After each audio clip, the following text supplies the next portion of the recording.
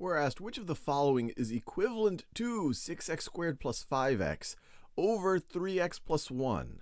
Pause this video and see if you can work through this before we do it together. All right, now let's work through this together. There's two ways that you could approach this. One is to do algebraic long division. So another way of rewriting this is saying we are going to divide 3x plus 1 into 6x squared plus 5x. And if algebraic long division is unfamiliar to you, I encourage you to look it up on the non-SAT part of Khan Academy.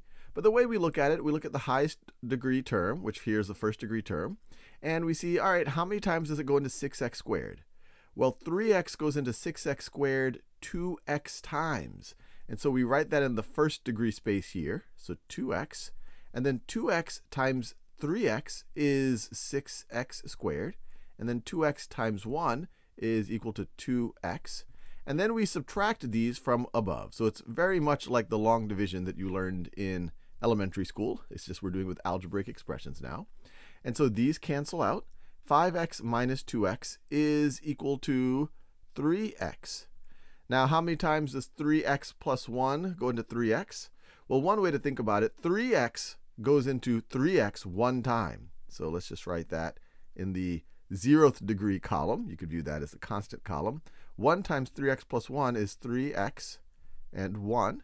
Now we want to subtract this, and we are going to be left with, those go away, and you're just left with a negative 1. And you can't divide 3x anymore into negative 1, so you could view that as the remainder. And so this whole thing is going to be equal to 2x plus 1, and then minus 1 over 3x plus 1. Minus 1 over 3x plus 1.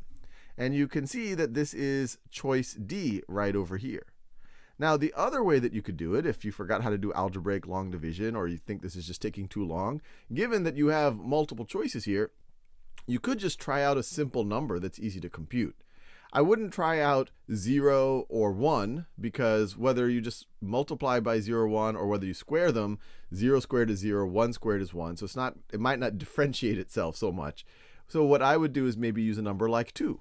And then see which of these other expressions are the same when you evaluate 2. So for example, if I say 6 times 2 squared plus 5 times 2 over 3 times 2 plus 1, this is equal to, let's see, 6 times 4, this is 24.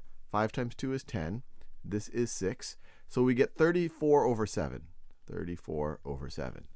Now, if you put 2 in 2x, you just get 4. That's not 34 over 7. Rule that one out. You put 2 over here. 3 times 2 is 6 plus 4 is 10. That's not 34 over 7. Rule that out. You put 2 here. You get 4 minus 1 over, let's see, it looks like 1 over 3 times 2 is 6, plus 1 is 7. So minus 1/7. And let's see, 4 is the same thing as 28 over 7 minus 1/7, which is equal to 27 over 7. Still not 34 over 7. So if you're doing this on a standardized test and you feel confident in your math so far, you might be able to deduce it's D, but we can verify that. 2 times 2, and once again, I picked the number 2 just for simple computation, plus 1 minus 1 over 3 times 2 plus 1. So this is going to give us 5 right over here. And this is 1/7. So 5 minus 1/7. So that's the same thing as 35 over 7 minus 1/7. This is 5. That is equal to 34 over 7. So when you use the number 2, you also see that this one evaluates to the same value. Now, it's possible you try out some number, 2 or 3, and several of them come to the same value, in which case you could rule out some, but that's where the algebraic long division is more useful. You know for sure what the choice is going to be.